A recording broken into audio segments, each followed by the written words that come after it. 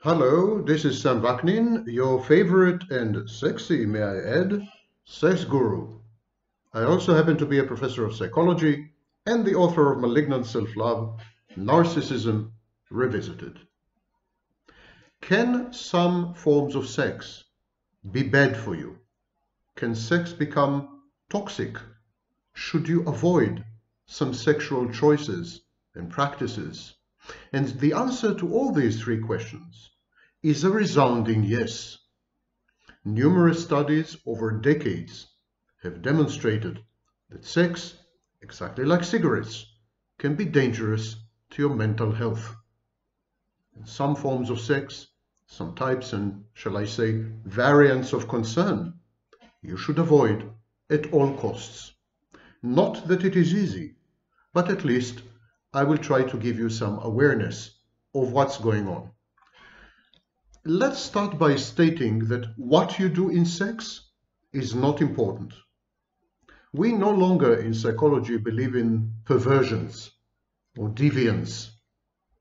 We have narrowed down the number of sexual practices which we consider to be self-harming or problematic, and we call them sexual paraphilias. I would have narrowed down this list even further. I would have left only pedophilia in the sacred books, the good books, the Diagnostic and Statistical Manual and the International Classification of Disorders. I think only pedophilia qualifies as a mental health problem. Anything that is done between two consenting adults is okay. I repeat, anything and everything that is done between consenting adults, two or more, is okay. It's not perverted, it's not deviant, it's not a problem. It has no mental health implications. What you do is not important. But why you do what you do in sex is very important. The motivation, the psychological background, the processes that underlie the sex and lead to it, these are very crucial. Sex for all the wrong reasons can be bad for your mental health. Sex for all the wrong reasons can lead to or enhance pre-existing conditions such as depression, anxiety, and substance abuse. Sex for all the wrong reasons is an expression and manifestation of several mental health disorders and personality disorders. For example, borderline personality disorder.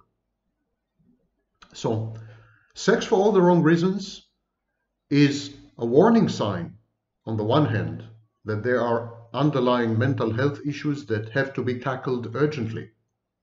And on the other hand, it could lead to these very mental health issues if it is practiced repeatedly, consistently, and over a long period of time.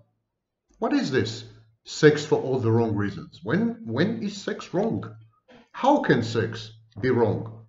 If two consenting adults engage in pleasurable activities or activities they find pleasurable, what on earth could be wrong with this? What are the wrong, detrimental kinds of sex? Well, let's go through the list. First of all, sex that is intended to regulate your internal environment, that is bad sex. That is wrong sex. Some people use sex to control their emotions, to regulate affects and emotions. So when they have sex, they control their emotions, they regulate them, they reduce them, they suppress them, or they enhance them. Some people use sex to control and regulate their moods. They are labile, they have dysphorias, they are depressed, they're anxious. But when they engage in sex, they're elated. They feel they have a high, exactly like in drugs. And indeed, this form of activity, sexual activity, is actually tantamount to an addiction.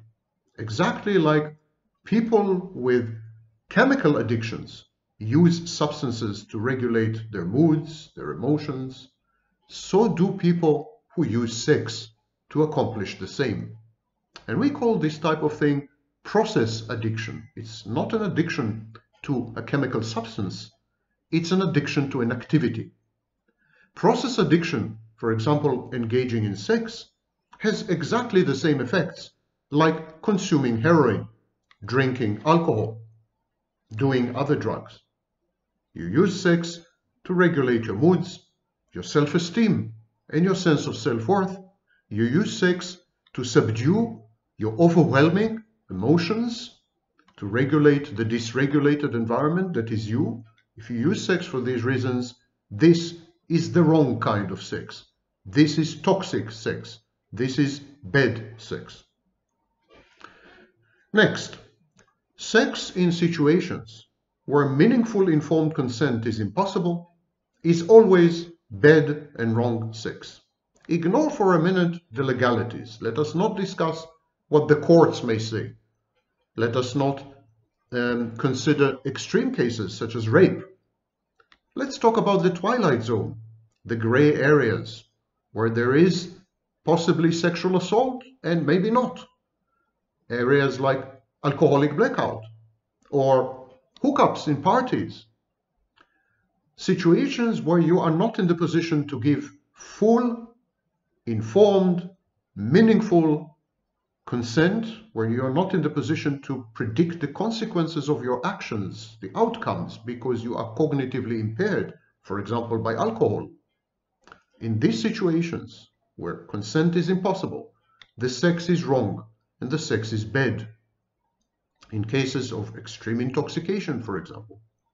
Regrettably, a huge number of young people, somewhere between 50%, between 40% and 80%, depending on the setting, a huge number of young people engage in sex exclusively when they're drunk, only when they're drunk. This is the wrong kind of sex. Numerous studies have shown that following such a night of drunkenness and the sex that follows drunkenness, inevitably, for the morning after, there's a lot of negative affectivity and negative emotionality. Shame, regret, remorse, anger, etc. This kind of sex takes you to bad places. Now, if you drink, you're anywhere between 3 to 7 times more likely to end up having sex with the wrong partner, depending on your age. So drinking, yes, drinking does lead to unwanted sex, unprotected sex, reckless sex, sexual assault, and in 27% of the cases, a whopping, shocking 27% of the cases, it leads to rape. The next category of bad, wrong, and toxic sex is when sex is used as a form of self-mutilation, self-harm, self-punishment, self-trashing, especially when the sex is coupled with all kinds of addictions, the use of disinhibiting substances, such as alcohol, weed, other drugs. So, when sex is used as a way to affirm your negative self-perception as a bad object, a whore, a slut, in the case of women, when sex is used to harm yourself, to punish yourself, to trash yourself, using the sex partner as an instrument for self-mutilation, self-flagellation, that's bad and wrong sex. It leads to severe mental health outcomes if it becomes a habit. When the sex is used to self-objectify, when there is extreme self-objectification in sex, that is also very bad for mental health. For example, if you engage in group sex with strangers without the presence of an intimate partner or a friend, that would entail extreme self-objectification. Self-objectification, even when not extreme, leads to negative mental health outcomes. We have quite a few studies on this. I refer you to my video on hookups, where I cite close to 90 studies on the topic, 90 studies on the topic.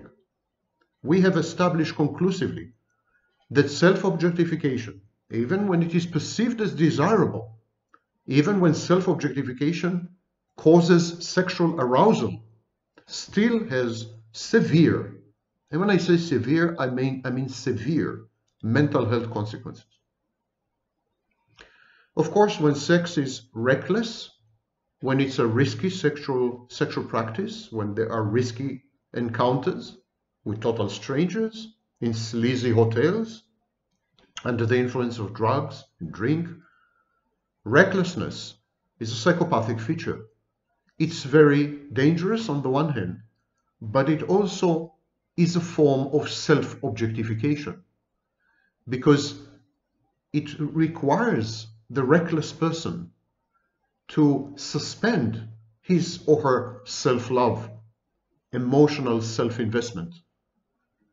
When you engage in reckless sexual practices and encounters, you actually are saying, I don't matter. I don't love myself. I don't mind if I'm harmed and damaged. I hate myself. I loathe myself. And of course, such a message, known as negative automatic thought, such a message is detrimental, is destructive, is very bad for your mental health. Non-autonomous sex is another form of toxic, bad, wrong kind of sex. Non-autonomous sex is intended to make the sex partner like you, accept you, or even love you. It is the belief that if you want someone to love you or to like you or to accept you, you must give them your body. You must share your body with them. It is the only asset you have. It's the only thing you can give. Assuredly, if you share your body, if you provide access to your body, you will be liked. You will belong. You will experience warmth and affection and compassion and understanding. People will be attentive to you and to your needs. People will accept you as part of a group or as part of a couple. It's like sex is the coinage, is the currency with which you pay in order to experience a minimal amount of liking, in order to be attended to at all. This is called non-autonomous sex, and it's possibly the sickest form of sex. It's when we trade sex as a measure of performance for conditional love. It's like everyone is telling us, if you don't give me sex, I'm not going to love you. My love, my liking of you, crucially depends on performing sexually. And this is the devastating message, absolutely devastating message. It is a message that underlies narcissism and other mental health disorders. Children in early childhood, when they're subject to conditional love, love conditioned on performance, they're ruined for life. Don't do this to yourself. Don't engage in sex because otherwise you will not be loved, or you will not be liked, or you will not be accepted. And if you do, be ready for horrendous lifelong consequences as far as your psychology goes. Sex with people you dislike, sex with people you're not attracted to, is toxic sex. It is bad sex. It's a wrong kind of sex. Never engage in sex out of a sense of duty or obligation. Never engage in sex because you are grateful to someone for something. Never engage in sex in return for benefits like free drinks or a place to crash for the night. Never give access to your body. Never sacrifice your self-respect, your dignity. Never breach your boundaries just because you want something. Never weaponize and instrumentalize your sex because it's going to rebound on you. It's going to ricochet. It's going to ruin you. Instrumentalizing and weaponizing your sex is instrumentalizing and weaponizing yourself. It's converting yourself into an object.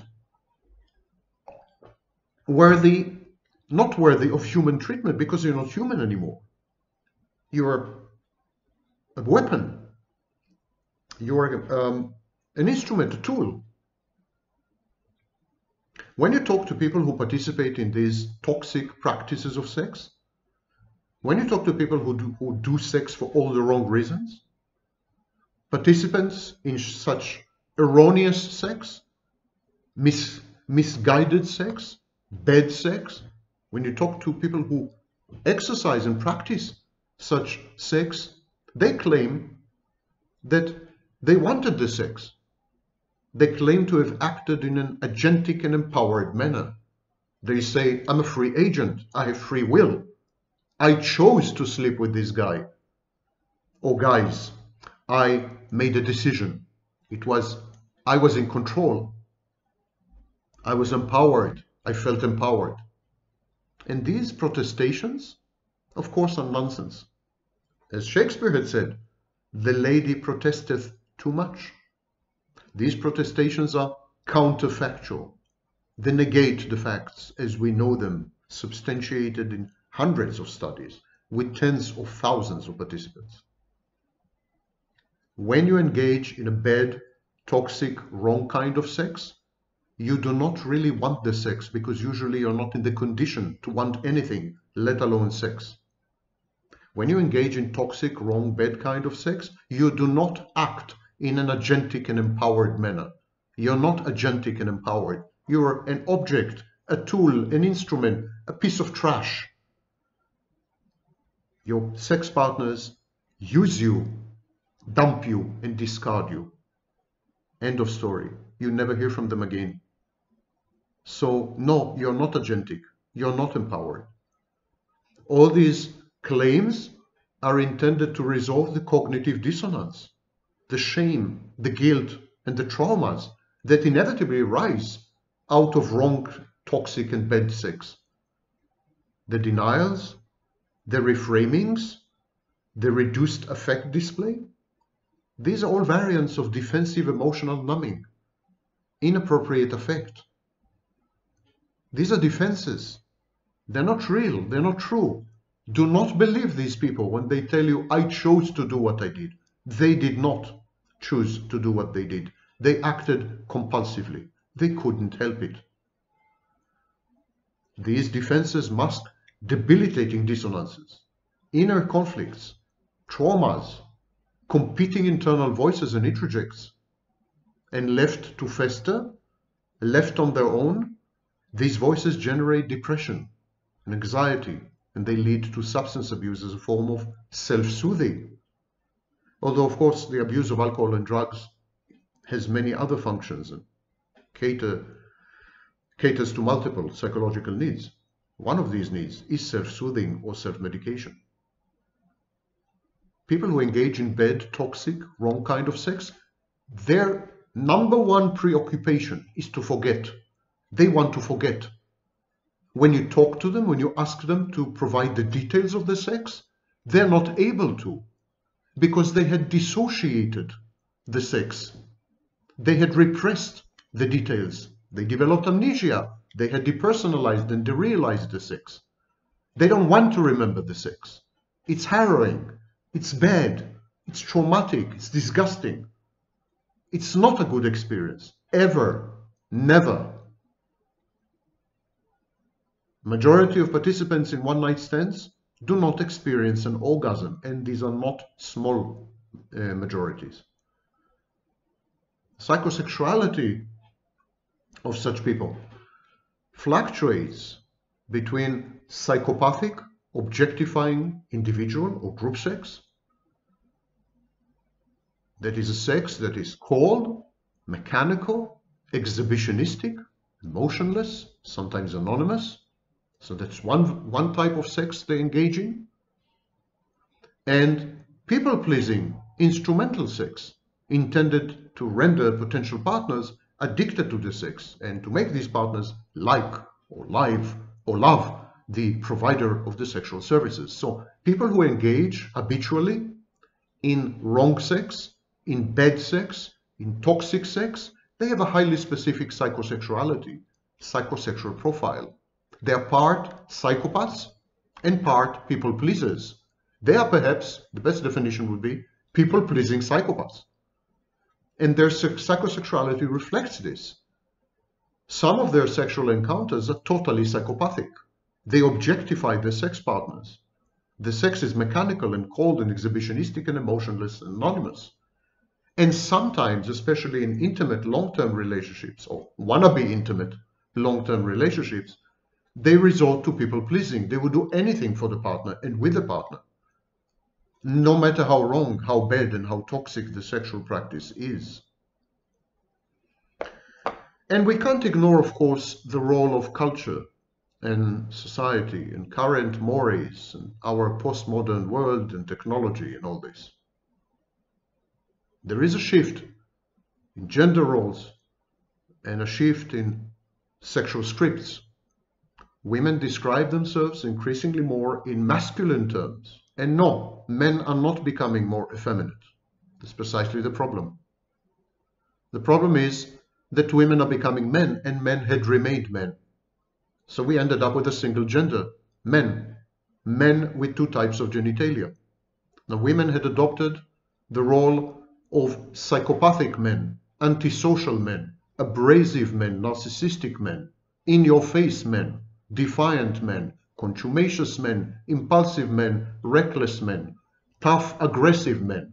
These are the roles that women are adopting increasingly all over the world. There's a clinical term for it. It's called the stalled revolution, S-T-A-L-L-E-D, the stalled revolution. Look it up.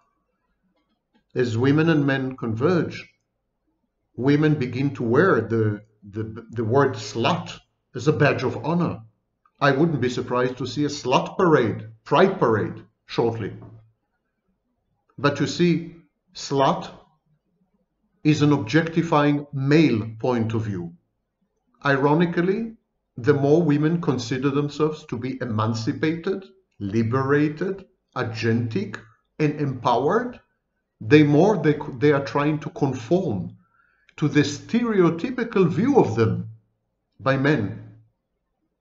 To be a slut is to be a men's slut. To be empowered is to be empowered to play the slut, the stereotype that men had foisted on sexually active women, promiscuous women. It's a men's world. Women are buying into a men's world. Women are becoming men, and for some bizarre reason, they feel empowered. This is the total victory of men over women. Men have finally succeeded to totally objectify women. How? By selling them the dream of being a man. And so now women want to be men.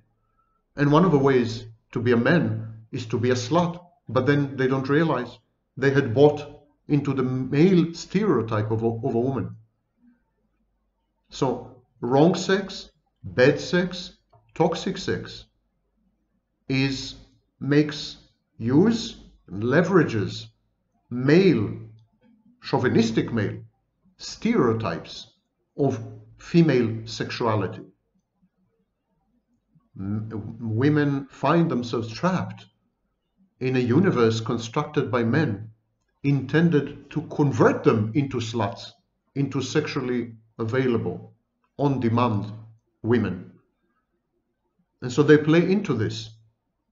And when they play into this, they feel that they're empowered, that they're agentic, that they're strong, that they're liberated. Isn't this the irony of all ironies? There has never been a generation of less empowered, never been a generation of less empowered women than today's women.